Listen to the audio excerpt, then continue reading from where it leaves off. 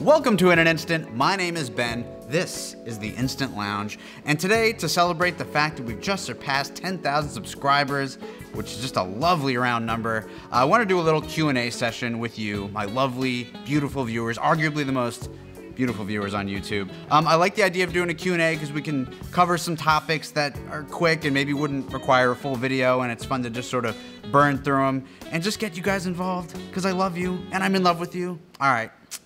Let's get into it. The kind of photography that would become part of the human being. Press a button and have the picture.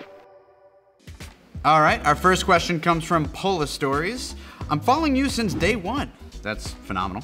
What do you think of the new land camera project? Okay, well, if you're not familiar with this, new land camera is this startup by a lovely fellow who has figured out a way to modify the backs of the old land cameras from the past that shot pack film so that they can shoot with integral film. And he's doing this with 3D printed parts, and it's very sort of intricate, more intricate I think than many 3D printed things like this. So he's in his prototype stage right now. He will be testing it. I'm very excited about this. Let me just put this out there. Very excited about this project. I think it's amazing to be able to repurpose this historical cameras. These are some of the best cameras ever made by Polaroid. Really beautiful objects that will be coming back to life with the currently produced Polaroid film. I think it's an amazing idea, and I really can't wait to try it. You will absolutely be seeing a video about this, and that's my opinion about the new land camera project. I'm hyped. Hype train is leaving the station. Next question comes from Pinky, Dalaka, and Chabot Photos. What do you think about your growth since you started the channel? Well, I've tried not to be too focused on growth because I feel like you get wrapped up into the numbers, it drives you nuts. It's really not healthy, I don't think, to focus too much on growth, but I do care about putting out quality content and growing the audience. So I'm happy to be reaching this 10K mark. I'm very excited to reach 10 million subscribers, which I figure will probably happen in the next year. But, you know, long story short, I'm just riding the wave. I'm putting out videos that I personally like making, and I think that that's coming through on camera. And whether or not people watch, I hope so, but I can't force it, so I don't stress it too much. Next question's from Turbocharged Transit Photos. If you could bring back any film stock, instant or celluloid, which would you pick? This is an amazing question. I took a minute thinking about this because it's a loaded question. There's so many choices, but I landed on the Polaroid Peel Apart 4x5 film. I think that is really one of my favorite, these are the boxes of it right here. It's one of my favorite kinds of films to shoot. You got the nice large format experience shooting with it, shooting with Polaroid. You get the magic of the chemistry, but with significantly more control because of the tools you're using, and it's that peel apart magic. And I'm very thankful that New 55, the company, is trying to revive this format, but beyond that, it's really unclear if there will ever be a future in it. And it's tough because, you know, with the Peel Apart 8x10, at least Polaroid, the newer company, replaced it with 8x10 integral film, but there's no equivalent of 4x5 Polaroid integral film, which would be sick. And I don't know, maybe someone could figure that out. Probably not. Birgit B. Art says, what's your dream analog product that's not on the market yet? Again, a question that there's so many options, but I think the number one thing that I would like is more diversity in ways that you could shoot current Polaroid integral film. Going back to the new land camera idea, I would like more stuff like that. I would like 4x5 backs that could shoot Polaroid integral film. Just more options, more third-party options. We're using really old equipment, and I would love some new backs for medium format cameras, large format cameras, stuff like that. And then sort of in the non-instant world, I would love some higher speed slide film. I mean, we've got 100 speed slide film is the fastest we've got right now. I would love Ektachrome 200, 400. E200 was such a sick film stock, and it was like compatible with being pushed to 800, so that would be very nice.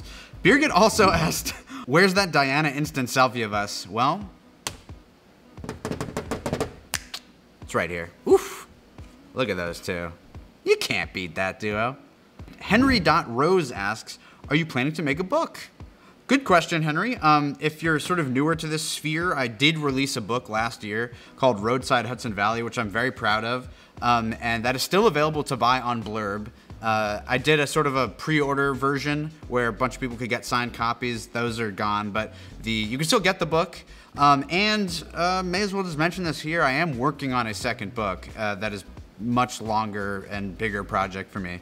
So I'm very excited about that. more to come on that. Diet Hellboy asks, have you tried to mod your Polaroids yourself, or have you bought any you like?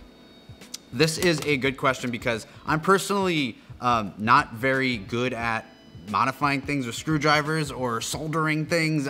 It's really just not my thing, and it's not really where my interests lie in this industry, but tons of people are, and they're amazing at it, and they've come up with incredible modifications, and of course I want to use them. So I have dabbled a little bit. Helicord Camera released an I-type modification for SX70s and SLR 680s, and you do have to modify the base of the camera in order to install it. That was a very scary process for me, but it was actually very easy. The hardest part was removing the skin on the bottom of the camera. Besides the Helicord mod, the one that I'm using the most is the Resivot Power Ranger, which is a similar thing where you screw this into the base of the SLR 680 or the SX70, and it creates a little baby bump down there. But it allows you to shoot I-type film in the 680 and the SX70, and that is really, really big for me. It saves money on film. You get to use the special edition film types. There's really just no limits to what you can do anymore, and we hate limits. We hate them a lot. The Integral Initiative says, what is the origin of your rating system? The Doinker to Big for Business scale. Okay, it's a great question. I wouldn't quite say it's a scale, it doesn't go from Doinker to Big for Business, but as concepts, when we're talking things like hype, we're talking things like Doinker, we're talking about things like Big for Business, those are just sort of things that I or my friends have said, and I decided, why would I make a YouTube channel if I'm not gonna talk like nuts like I normally talk? I talk sort of insane. I'm butchering the English language every day, and it's very fun. So I figured I may as well port that into the channel. The concepts of doinkers, the concepts of things being big for business, that's just stuff I'm throwing around every day. So to bring that into the Polaroid universe was my pleasure and honor, really. Anthony Plessia says, how is the Polaroid Go selling? Well, Anthony, I don't have access to the sales numbers at Polaroid. What I can say is I hope it's doing well. Polaroid took a bit of a risk here, releasing a higher price point camera and film than Fuji's Instax stuff, but they're relying on the Polaroid brand name. I think it's the camera is incredible. I think if you go to a store and you see this and you see the Fuji cameras, you would buy this because it's the cutest thing I've ever seen, and it's amazing that it even can take photos. So I hope that this rollout works out for them. I don't know how it's doing, but I hope well, because the better the Go does, the better everything else does. It's like when people would ask about the Polaroid Lab, if the Lab does good and people buy film, that's good for Polaroid, and that means good things for us overall. Jules Dillon asks, how are you?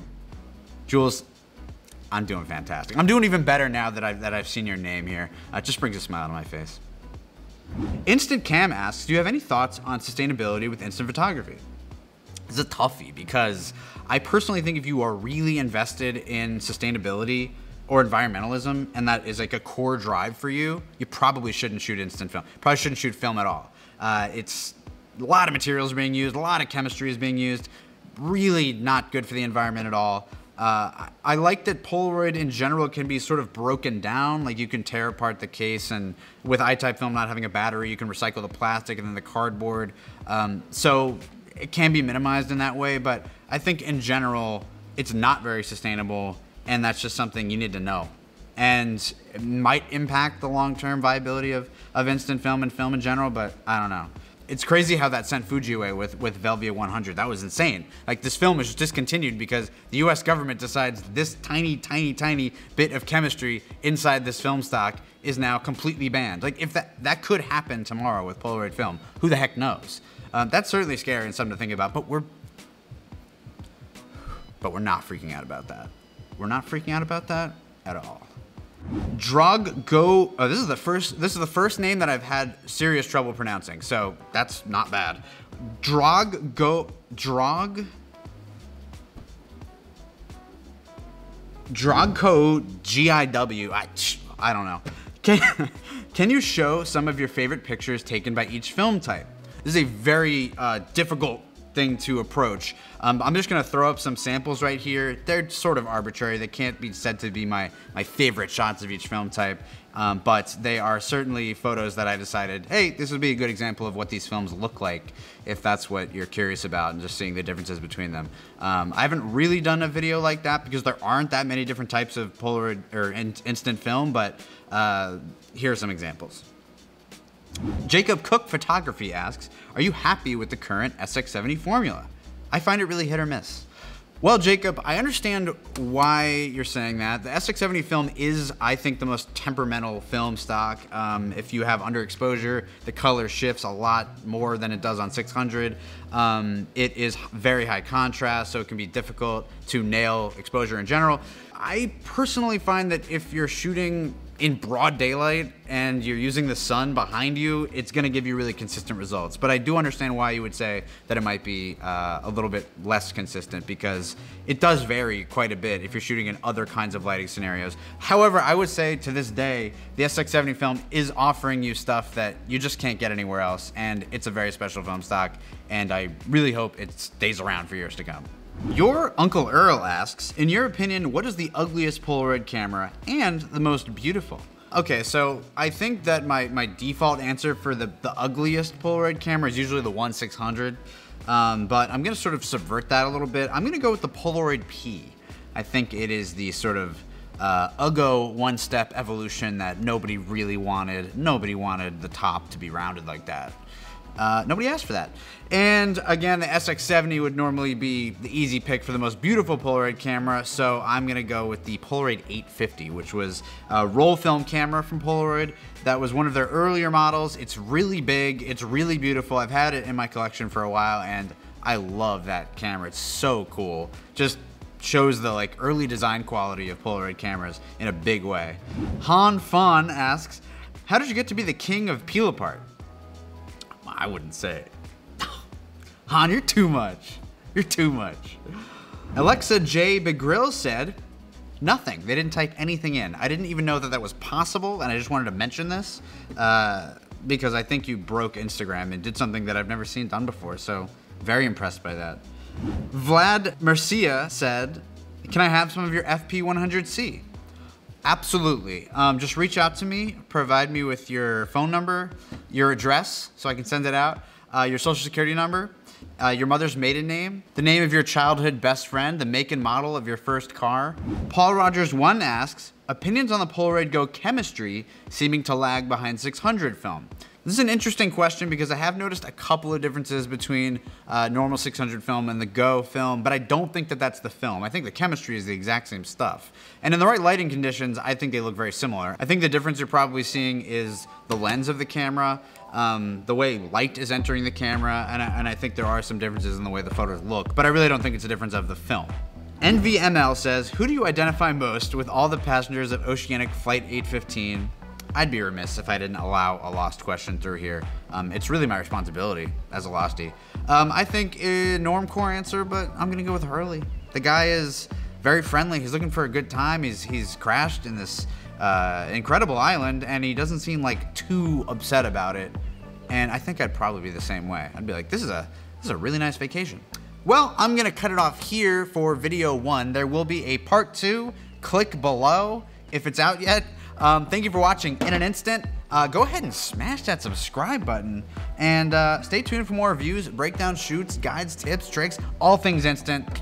Bye, and thank you for the 10,000 of you that subscribed, because that was a very nice thing to do.